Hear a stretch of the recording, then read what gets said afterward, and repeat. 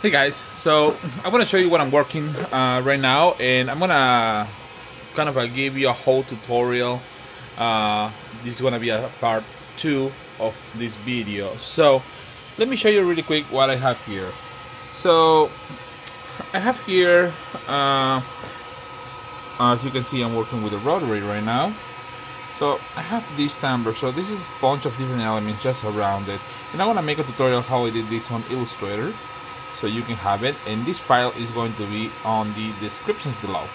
So I did a big mistake with one of the tumblers I was working on. I forgot to put 1.0 because the speed that I like to use for these ones, specifically this specific tumbler, is 300 millimeters per second, but I did a boo-boo, so I forgot to put the speed correctly, and I put 30 millimeters per second instead, 300, and of course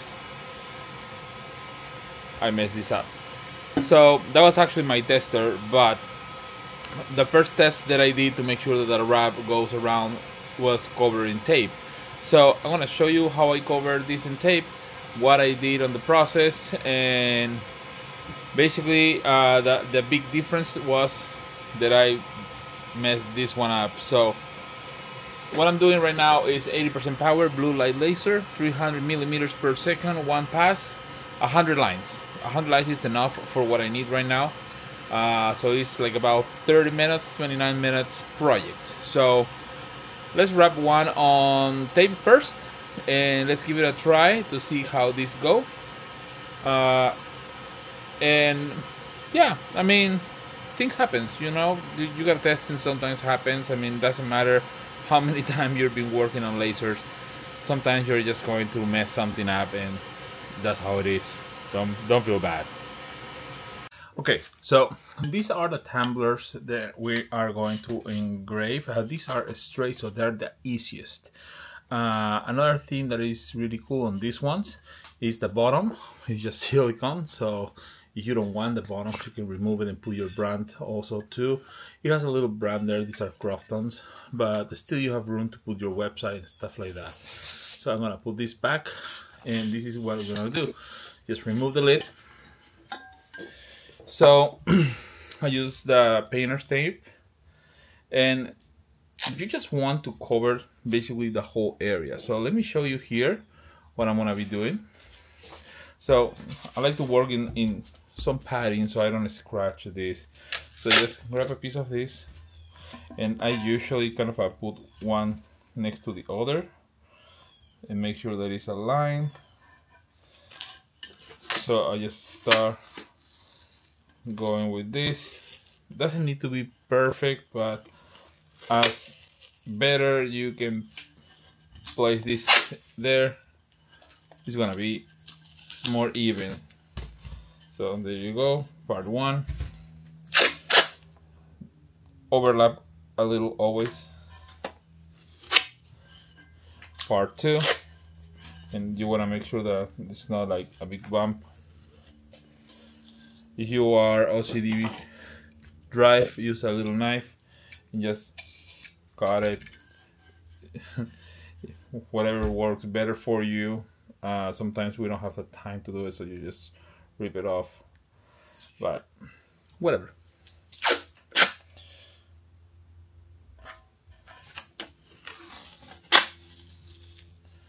There you go. And this goes the other one. It was really skew. It doesn't really matter much. Now, some painter's tape are really thin, and depending your settings, you might mark still a little bit on this paint or the coating.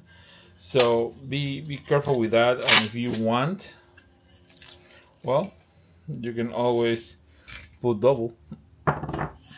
So this is covered. It's a little bit more tricky when it's a little bit tapered. It's not impossible, you just need a little bit more practice how to do it. When it's tapered, I usually go in diagonal and just wrap it all the way up.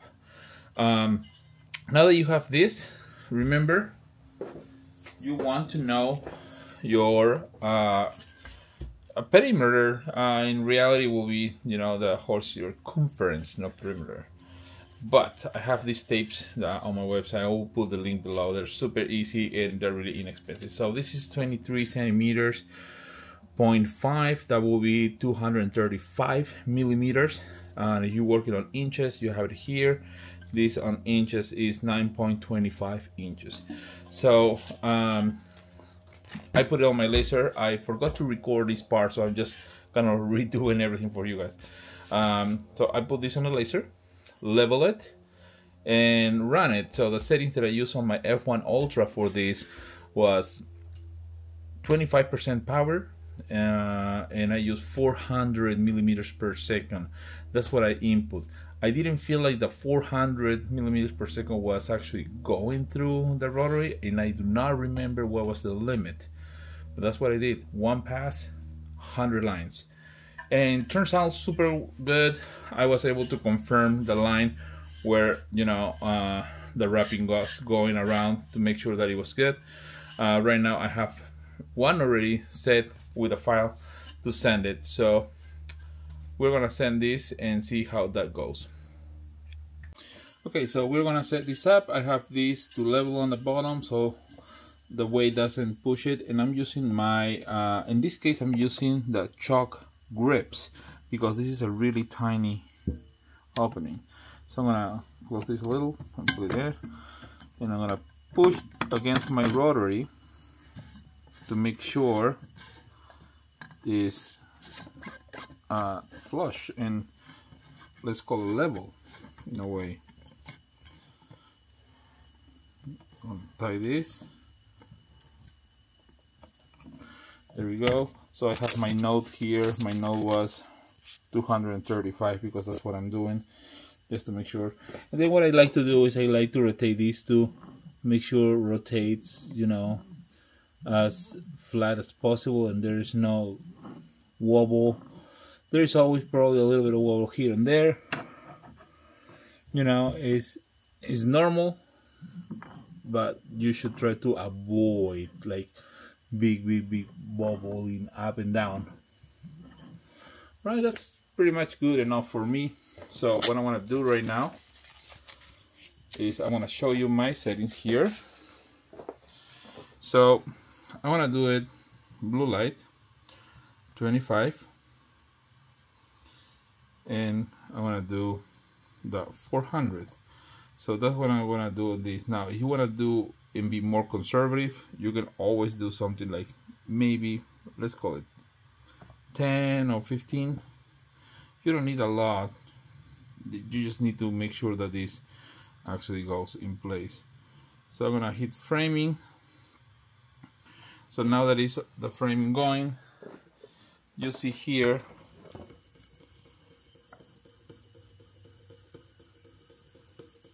that you are inside the area. And I know that I'm perfectly aligned because I'm using also my alignment system. I will put it in the description below. It's super easy, come with the screws and everything. So that's where I want it. So I'm not going to use 30 more minutes on this one because then I gotta do the right one. But what I'm gonna do is I'm gonna put the camera here, and because I know how everything was from the beginning, let's do it like this. I'm going to go completely on the real one, which is this.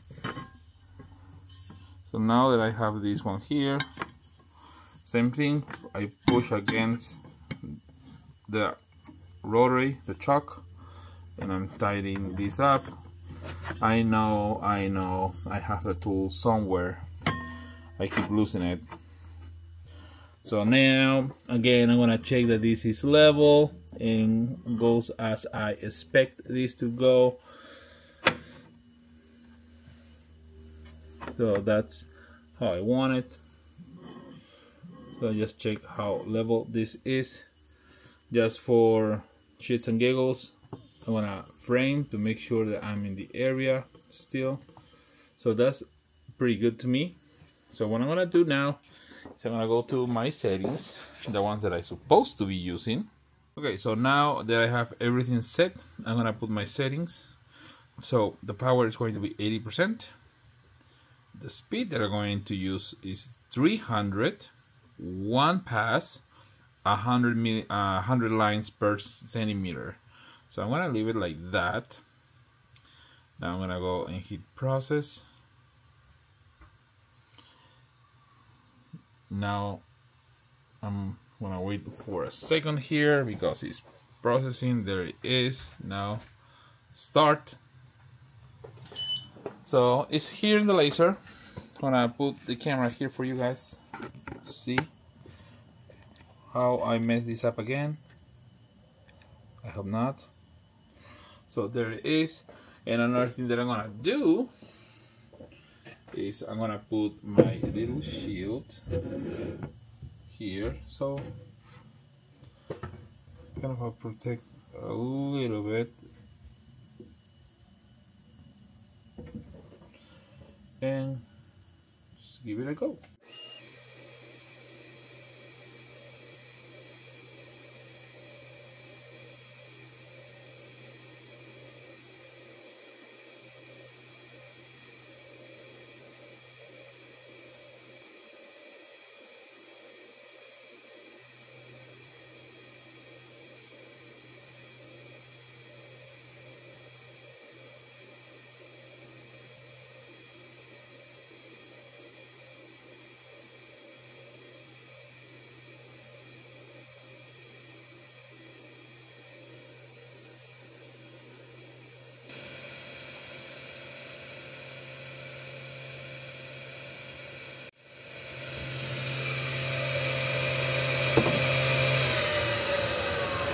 Alright, this is over, so this is done. Let's take this one out and see how it came out really quick.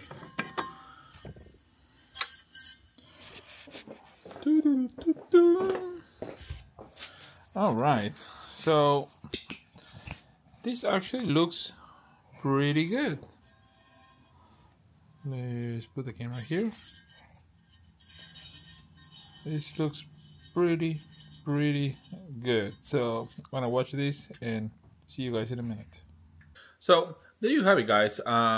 It's a quick tutorial. I'm gonna put the second part because it's going to be a separate video, and this video is going to be designing for a full wrap. So I want to show you here how to lay out your stuff, test your tumbler, do the settings, and put it on. Remember, the settings are a reference point. You need to find the settings that work for the tumbler or the mug or whatever you're using that you have.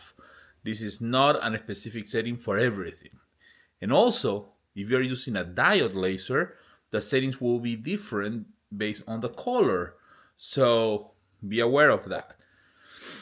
So I'm gonna be putting the other videos soon. I'm working on how to do everything easier for you and something that I can explain. I want to use Illustrator. As you know, I work with Illustrator, but the technique and everything is going to be easy to apply to any software, like literally any software, including Xtool Creative Space or Library. The file, as always, is going to be below in the descriptions. Give us a thumbs up, ring the bell so you get a new update for the following video. And as always, fire the laser.